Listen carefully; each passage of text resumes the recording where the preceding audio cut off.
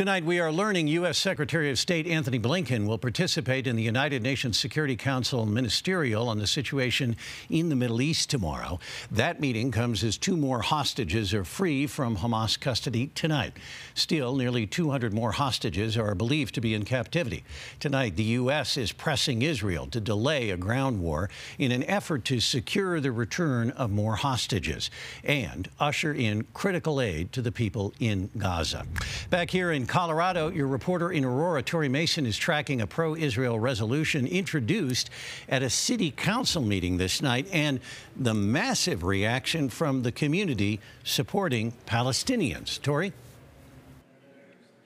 Well, Alan, there were over 300 people here to see how the council voted on this matter, and it did get rowdy at times. At one point, there was an altercation between 2 people on opposing sides in the audience, but they were able to resolve that on their own before things could escalate.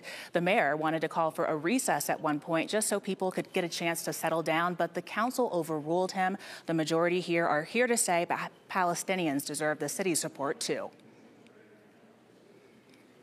Everyone here condemns violence against other human beings on this earth. On one side of Aurora, a peaceful discussion around the humanitarian crisis in Gaza. And across town at City Council, tensions rise on both sides. Hamas has now killed the elderly, raped women, burned and beheaded children and babies. This is the organization.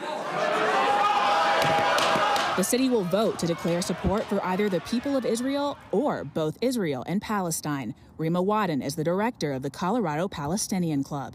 We're not saying support us and not them. We're saying support both communities during this time because both communities are grieving. Last week, Councilmember Coombs suggested the resolution supporting Israel be amended to condemn war crimes for both Israel and Hamas.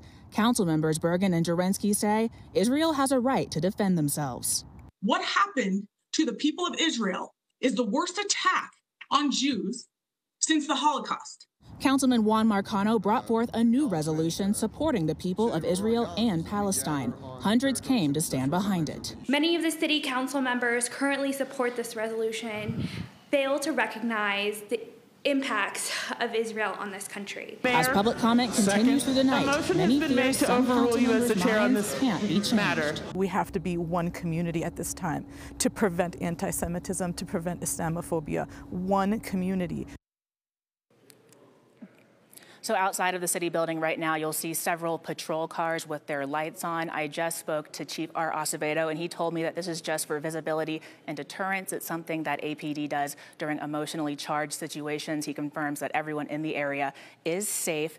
Now, city council members haven't actually gotten to their discussion about this resolution yet. There are still quite a few people waiting to be called for public comment. We'll continue to follow this as it unfolds. For now, we're live in Aurora. Tori Mason covering Colorado First. All right, Tori, thank you very much for taking us there.